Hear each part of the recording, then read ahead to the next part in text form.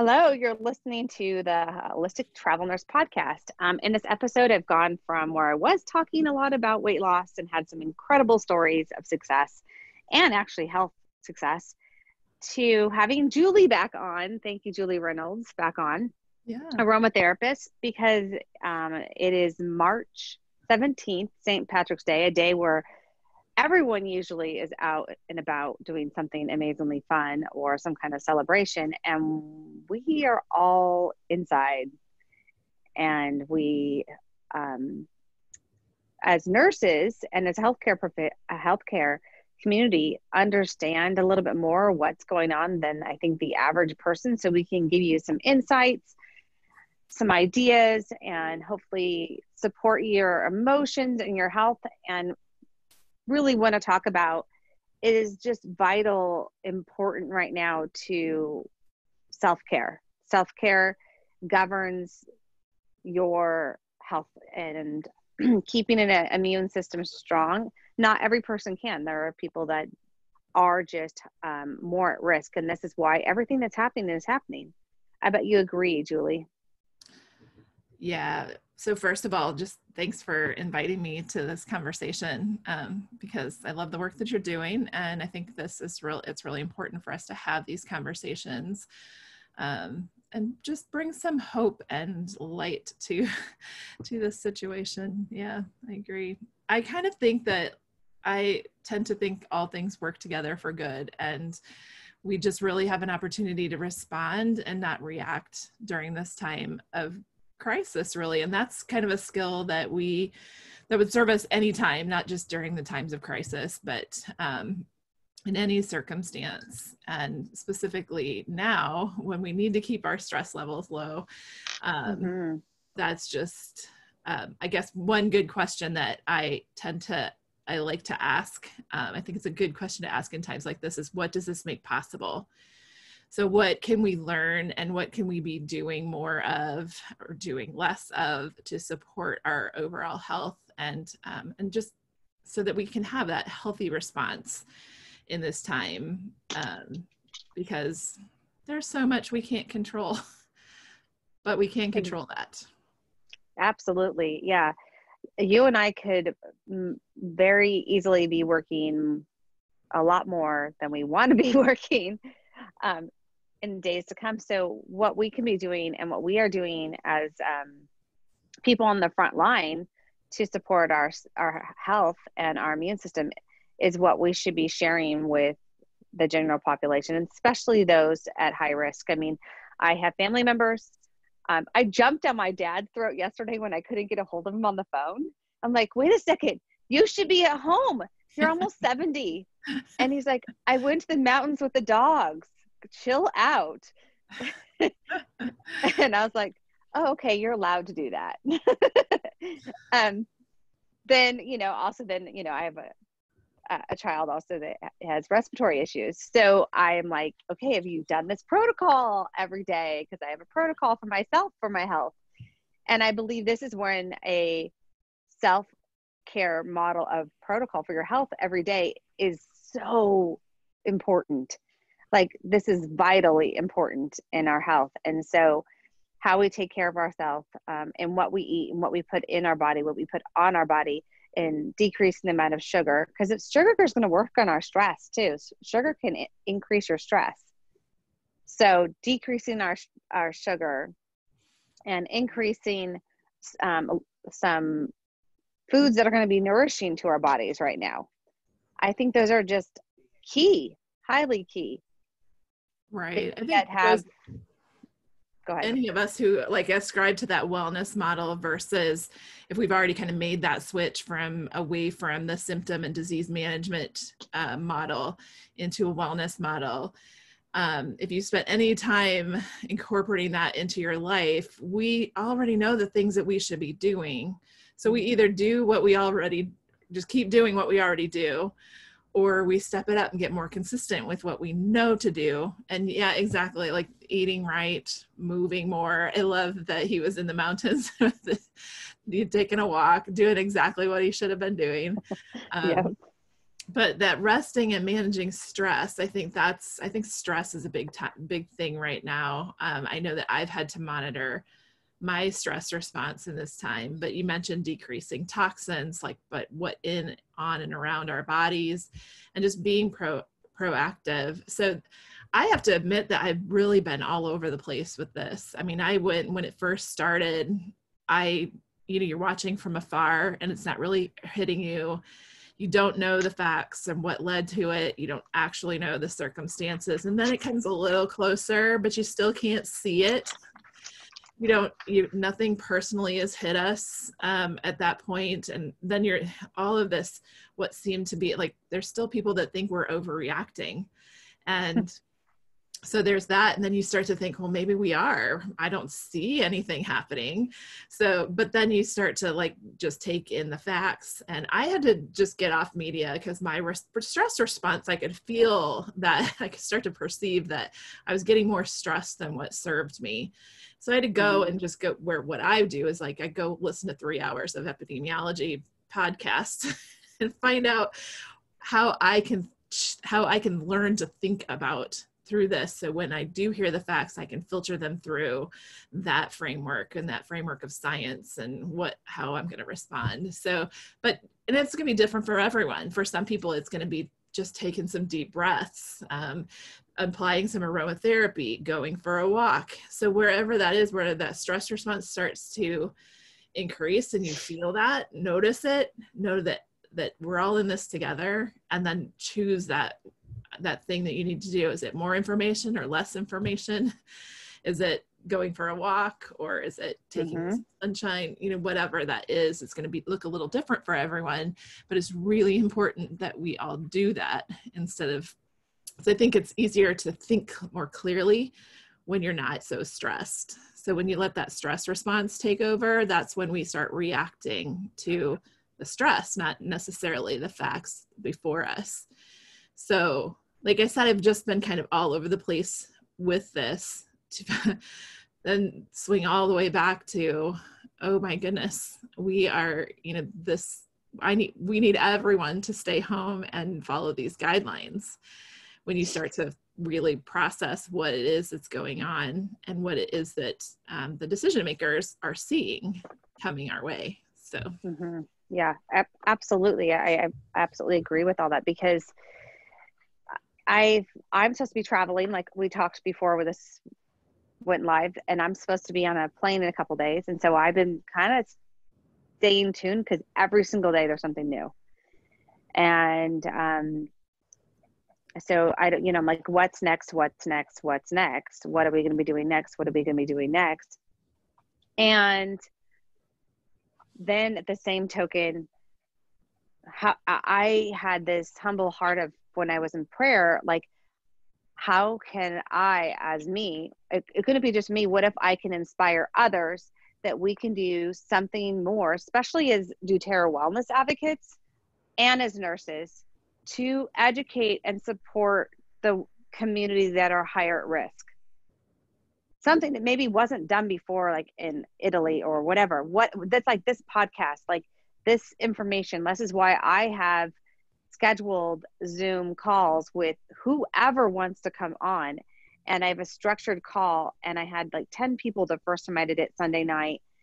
And people that didn't miss it reached out to me and said, can you do that again? And so there are people that are going, wait a second, I'm lost. I don't know what to do with how to take care of my health. How do I support my elderly grandma? How do I support my parents that are 60s and 70s years old? How do I support my own health at that age? We are not seeing it affect the children as much. We are seeing it affect a lot of our elderly population, those with immune compromise, those with respiratory issues. So how can we, as a nation, or as nurses, or as healthcare professionals, or wellness advocates, or as kind humans, support one another and do it virtually? And this is where it's going to be online and not coming together, unless you do make a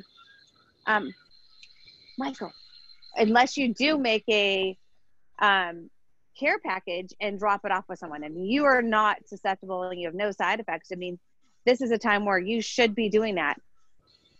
Michael, sorry, my husband, turn that down, please. Sorry for the background noise. My husband's here and gotta ding. But I was sitting here making little packets of stuff, thinking, and I reached out to my church. This is my idea. I reached out to my church in my area because I'm a travel nurse right now. And I said, hey, I would like to support some senior citizens in the church. I'd like to give them a little packet of information about keeping their immune system strong. And if anybody else needs you need somebody in your community to cook for them or make a drop off a dish or shop for them or something, I'm available. And that's one way you can do that. Like my dad was telling me his neighbors shop for him. You know, if I was closer to my parents, I'm not close to my parents, I would have gone shopping for them. So those are one ways we can come together and really support each other. Yeah. Yeah. And I think too, like, I don't know if you want to get into like what a virus is so that people understand a little bit about, you know, what I think it always helps me when I know the rationale of things that we're going to do. And I think there's a little meme that is circulating around that says, this is the year of the nurse. This is when they said this was the year of the nurse, this was not what I had in mind. And I think, and it's funny and you go, oh yeah, that's right. But then again, it's also a little bit of a call to those of us who have, like I said, ascribed to that wellness model. And nurses are positioned perfectly to be able to reach out into our communities and do these things that you said, and to teach people you can do these things, but also to help people understand that that a virus, we were talking about this before we got on here, is a virus is not like a bacteria or a fungus in that it's not really considered that organism, and we don't have a treatment for it. And nurses don't treat. We don't treat disease, and we don't prescribe medications. But what we can teach is wellness. So viruses are classified actually as a microbe, and they don't really have that life cycle like maybe in a bacterial that we coexist with all the time. And we have those those have their own way of replicating, and viruses have this life where we get exposed to them. And then those proteins that you see, coronavirus actually has those little crowns, which is where it gets its name. But those proteins on the surface are like homing devices that are just looking for the host cells. And so our scientists and our epidemiologists are trying to identify what host cells is this virus specifically looking for, and how can we cut that short? And this is what tells us what symptoms we're going to have. And I share all that not to be complicated about it, but these viruses have to find that host cell, and then they have to inject their DNA into that host cell. In order to replicate, the host cell bursts, and then we have that replication. Once that happens, that's when we start to get the symptoms. So there's a whole process that a virus, even once you're exposed to it, say you breathe it in and it's in your nose or in your throat. I've heard some epidemiologists say, stay hydrated. So your mouth and your throat are moist so that you're more likely to swallow it than breathe it into your lungs. So I don't know how much again, things you can't control, but to me, to be able to understand that there is a process here that viruses go through in order to wreak havoc on our systems. And that to me elevates that value of prevention. So all the things that we were talking about with what we put in and on and around our bodies. And again, we don't have a whole lot of control over the virus and does it make it to the host cell, but what we can do is those things like you said. We can cut back on the sugar. We can reduce our stress, because when we're on our stress levels, we also get that inflammatory response from stress. So all of those things can help to, in the early stages of that virus exposure, even to keep us from getting symptomatic and possibly allowing that virus to take hold. So there are a lot of things, I mean, especially if you want to talk about can we talk about essential oils being part of Oh that? yeah. So, Yes. Oh yes. so even if we, we've got lots of literature that that shows us that in the lab anyway, we've got 1,8-cineol. They tested 1,8-cineol with antiviral medications and found that they were more effective together than apart. So we have oils that rosemary, laurel leaf, we've got some oils that can help prevent that process from ever taking place. Again, we don't use oils to diagnose or treat, and that's not what I'm saying, but adding that in with good nutrition, just like we would with vitamin C, high doses of vitamin C, vitamin D, all of those things. But dermachrome is another thing that they've tested, and that's in our turmeric. When combined, had very significant results. But there's so many things that so many oils that are listed in the literature as being very preventative and supporting our healthy immune system. And that's really what we need to do right now, especially while we're social distancing. If you haven't been exposed, or even if you have, we just talked about the life of the virus. So, but all of those stages, if you're not symptomatic, especially, these are things that you could add in there as measures of preventative, but in supporting that healthy immune system. So Melissa is a great essential oil. You might have a favorite one, but lime is really great. And that's something a lot of people have. Lime, lemongrass, Wild orange, marjoram, black pepper, copaiba, cinnamon, eucalyptus, and of course we have oregano and thyme, which honestly, thyme is in all of my diffuser blends right now. There's a drop of thyme with wild orange, a drop of thyme with, I've got a citrus blend in my diffuser now that has, and then I've got a drop of thyme in there with it. So, yeah, when you look at the chemical constituents of what's in thyme, you're like, oh, this needs to be in more protocols. Absolutely needs to be in more protocols. Yeah, and it's very much studied. So you could even just go to PubMed and check out all of the studies, the different ways that scientists are looking at the activity of thyme and the effectiveness there. Absolutely. So all of those things that we can be doing to support a healthy immune system. And I keep going back to stress because I really think it's key. That's something that all of us understand, and it makes such a big difference. That mind-body connection is a very real thing. So what are we focusing on? Because that's... Do you want to hear something funny? Yeah. We need humor in this. So yesterday in my scrubs, they thought I was just chubbier just because I had so many oils in my pocket. They're like, what are you carrying in all of your pockets? I'm like, oh, let's just pull all this out right here. I got my hand sanitizer. I need some steady for my mind. Let me give you some adaptive here. That's actually awesome that somebody's like, what? I had like one of my approved sweatshirts on, and it has a front pocket. And they're like, what do you have all in your little kangaroo pouch there? I've got my On Guard, my hand sanitizer. I got my Stronger roll-on. I'm like, this is just my supply. I don't know about you, but this is just for me. So that was pretty funny, and I got to share it with a few nurses who knew nothing about oils yesterday and are very interested now. Yeah. And we had an incredible mood and atmosphere that was non-stressful in an ICU. So, which is just so what we need right now. I was telling my dad, I was like, can I drop out I was like, can we drop off a diffuser and some oils? Because I have a grandma who's 94 in the nursing home. He's like, it's a no zone. You can't do anything there. And I'm like, I just want to give her a roller ball. And my dad's like, she's going to lose it like her hearing aids. But there's another thing about our essential oils is we're not going to run out of them. So true.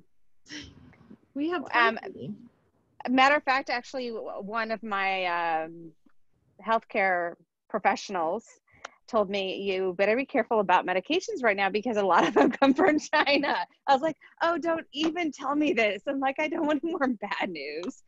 So people that need life-saving or certain medications, I'm like, oh, don't. She's like, we're going to run out of that. And I'm like, well, don't give me anything more right now. I'm like, oh man. Yeah.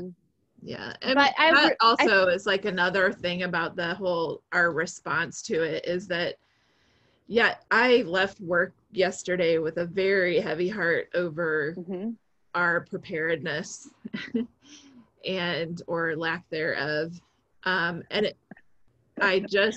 We can't control that. We can control our response to that. And that, we're talking about the self-care and how we care for our bodies and our minds. And I think too, with the social distancing, if for someone who's out there who's still going, is this overreacting? I might lose my job over this. I mean, there's a lot of people worried about that right now, and legitimately so. With the social distancing, I talked to my family today, and I shared, just every time we make a decision to go out or have a gathering or take a risk like that, we possibly could be in promoting, like, somebody else is going to have to make a decision between two other people who's going to live and who's going to die, who's going to get the support that they need and who can't. And triaging like that is so much, it's serious. Yeah, I had that as a certification I got when I thought I was going to do ER. So that's the trauma certification, and that everyone who has a nurse who has that trauma certification, and that's what's happened in Italy. They've not talked about that, where they have decided who's going to live and who's going to die, who they can think will live and who they can take care of and who they can't. And yes, as a nurse, that freaks me out, because it was actually the nurses that have that certification that make that judgment. Right. And those triage decisions aren't anything that anybody wants to be in the position to make. But I would say that with the social distancing, everybody's in the position to make it. It's not just nurses and doctors. Every time that you decide whether you're going to gather or not, every time you decide where you're going to go, what you're going to do, if you're going to take these things seriously or not, observe them or not, you're making a decision. And I'm going to be all heavy about that. But if you think about, it's sometimes when you can't see the result of your decision, it's easier to just go, oh, this won't hurt anything. Oh yeah. I didn't go anywhere today. I was going to go to yoga, and I decided not to. I wanted to go to yoga class. And so I feel that same way. I have masks. I have the N95, which I'm like, do I say that I actually brought the N95 mask home? All before this happened, I brought it accidentally home. So it's like mine, and I'm going to put my name on it. But I know, I mean, literally that was the news today, where he's like, hey, if the workers could give the hospitals more N95 masks. And I'm like, are you kidding me? Are you kidding me that we're asking construction workers to give us their extra masks for our hospital care system? I'm like, oh Lord, this has been the hardest thing for me. Yeah. Is that, how in the world did that happen? That's what I thought. That's what I thought. I'm like, how do we get where we don't have a stockpile somehow? Yeah. And that was what actually epidemiologists have also been calling for, a stockpile of masks, and it wasn't seen as a priority. So we don't have them. Now, again, that's all hindsight, and we can criticize, and I do. I'm not, I can't say that I'm perfect with this mindset, but just really being intentional to pull it back. So, and that would be the other thing, in this time, it is not possible to be all sunshine and roses all the time. We are going to go through a whole myriad of thoughts, responses, and emotions to this. And one day is going to be totally different. And then as soon as somebody personally affected to you, it changes just as fast as a virus changes. I cried yesterday. I had a friend of ours in the wellness community messaged me and telling me she's in the ambulance on the way to the ER. Her temp's 104, and she passed out because her blood pressure was low and she might have the virus. And it was that like hit home when you have a friend, even though they're in another state or wherever they're at, and they message you and like, could you pray?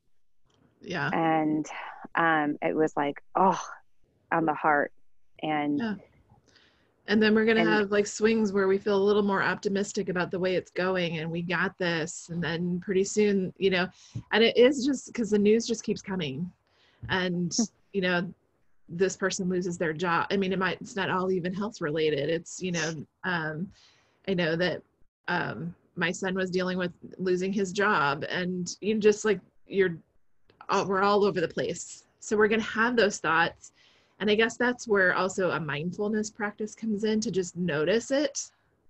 I feel this way and it sucks, but I can take this thought captive and how am I going to respond to it?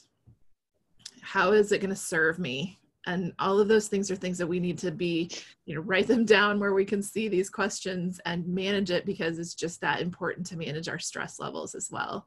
So even from a practical standpoint, so to have the thought, notice it, don't judge it. You're not bad. Yep. You're not bad. You're not a worrywart. You're not cynical. Like, don't stop with the labeling of all of that. It's just, you had a thought, you had a concern that probably millions of others are having at the same time or will have. You notice it and then just take it captive and turn it into something that serves you a little better. And maybe it's going to serve you by making you take action, like you said, to take somebody, you know, some groceries, or that use that anger or the frustration or the worry to propel you to do something positive that's going to serve you and others better. Oh, I agree. But I also think we can use our oils for our emotions every day. Absolutely. And have an emotional protocol. I mean, if I didn't have them for my emotions, it would just be like, I'd be like one hormonal hot mess, because I'm all like premenopause. And so I'm like, ah. And so I'm like, I might douse myself more than what I should, just because I want them for my emotional support.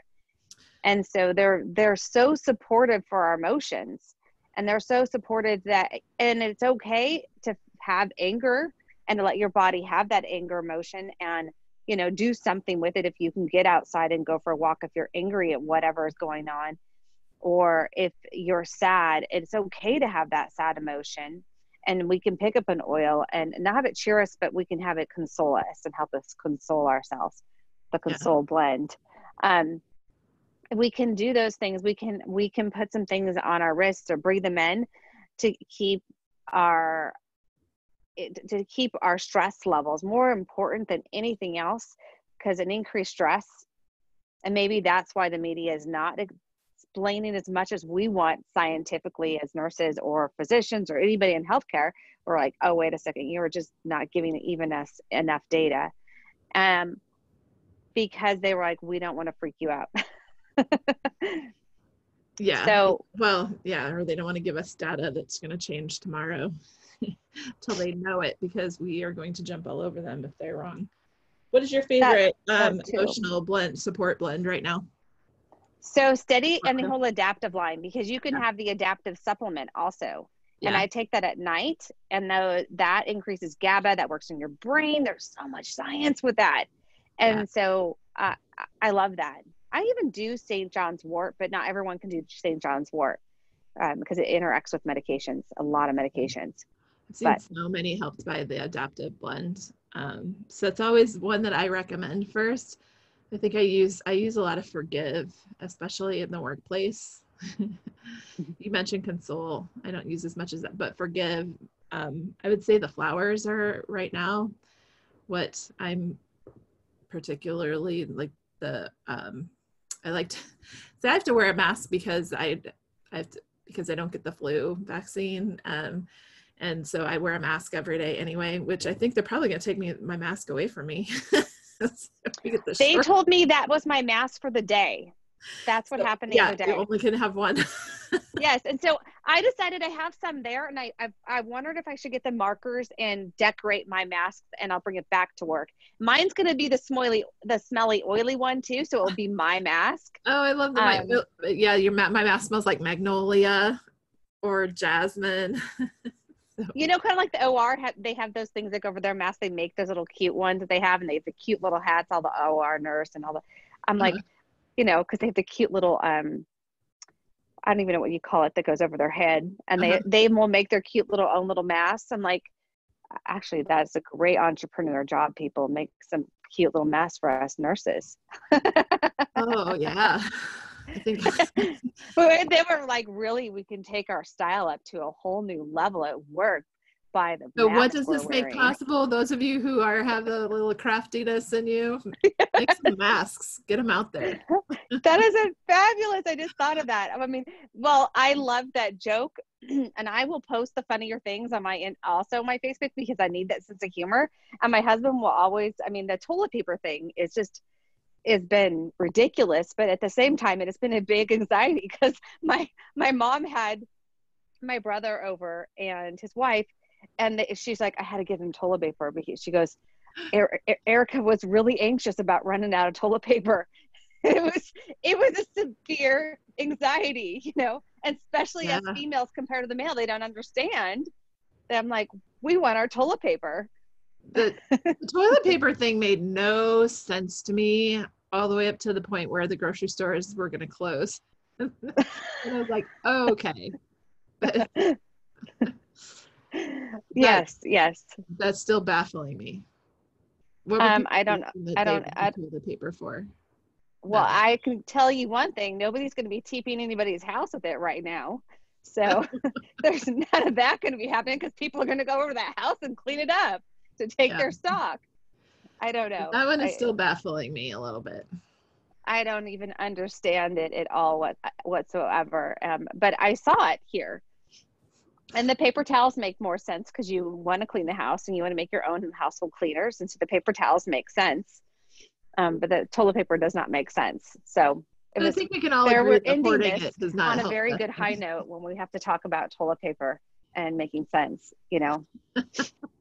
and I mean, toilet paper can be the new currency in some areas where people are really desperate. I mean, people post on Facebook, could you please share some toilet paper with me? And like, oh my gosh, could some neighbor please give them some toilet paper? Quit being a hoarder of toilet paper.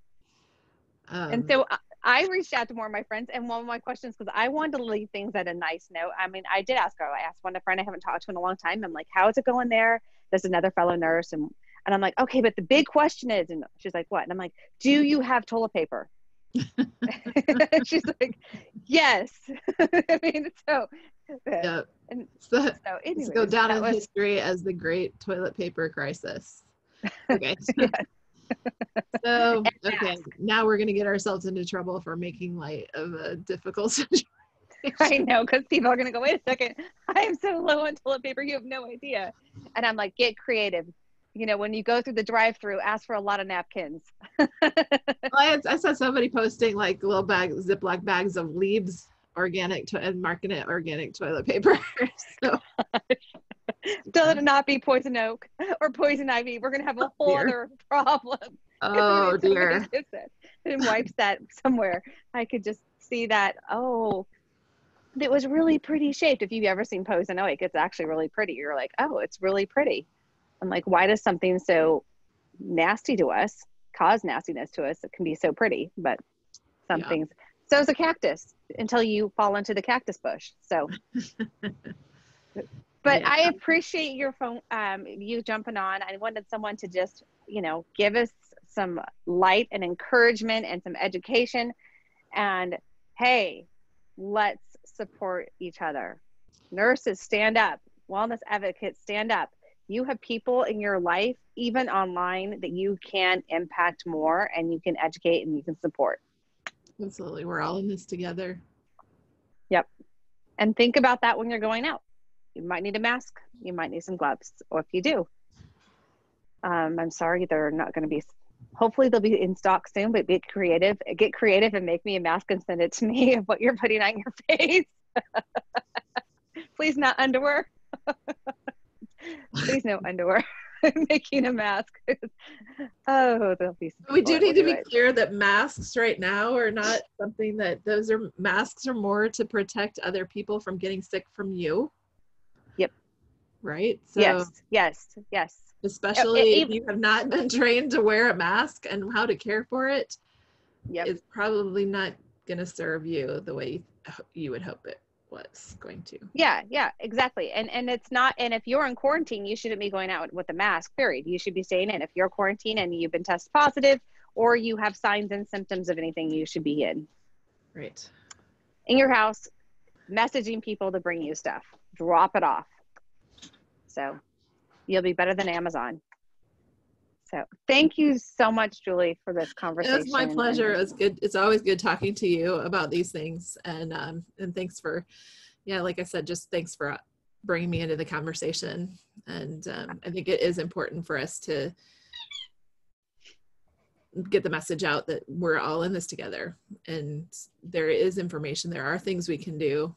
And that our response is, that's all we have is controlling our response. So much. And our own emotions, our own self-care practices, and oil up now. Yep.